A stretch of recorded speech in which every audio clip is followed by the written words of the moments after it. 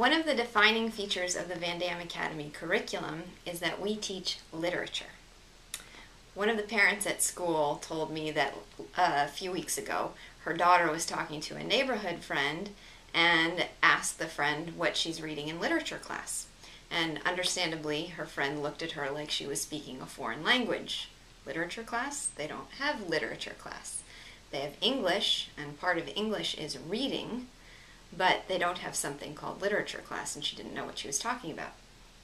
So that's what I had growing up too, and probably what you had. English class was an umbrella for all the language arts, vocabulary, spelling, grammar, and reading.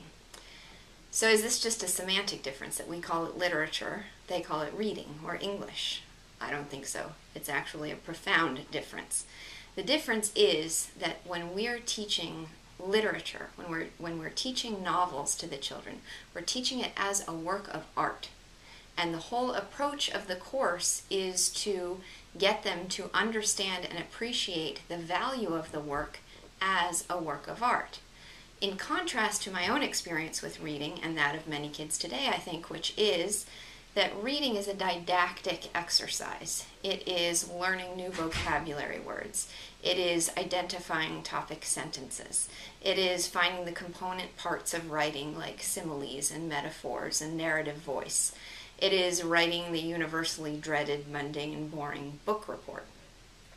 So here, we're teaching literature. We're teaching great classics of children's and adult literature, and we're teaching them how to put together all the bits and pieces, the lines of dialogue, the events of the story, to integrate those into a total understanding of the basic nature of the characters and of the theme of the work, which is the ultimate value of that work as a work of art. So this is what our kids are accustomed to. They're accustomed to reading a novel, discussing it daily, discussing it in a way that integrates all the pieces and gets them to an understanding of the basic theme. So I've noticed the impact of this approach on my kids at home, even when we go to a movie or a play. I recently went to New York with them and we saw the play Billy Elliot. I have mixed reviews. But anyway, at intermission, I turned to one of my daughters and said, "So what do you think is the theme so far?" She paused for about 5 seconds and then said, "Even when times are rough, he has to pursue his dream."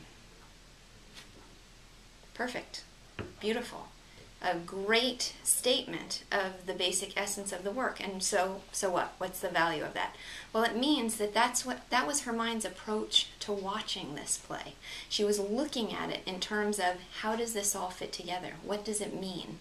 What do the characters stand for? What is the ultimate value of this story? What is the author's point? And then she can take that theme away with her. She'll retain it. She can apply it. She can see it reflected in her day-to-day experiences. So that was thrilling to me, to see that impact of her education on her approach to all works of art that she encounters in her life, and to see that she approaches them as works of art and minds the value that they offer.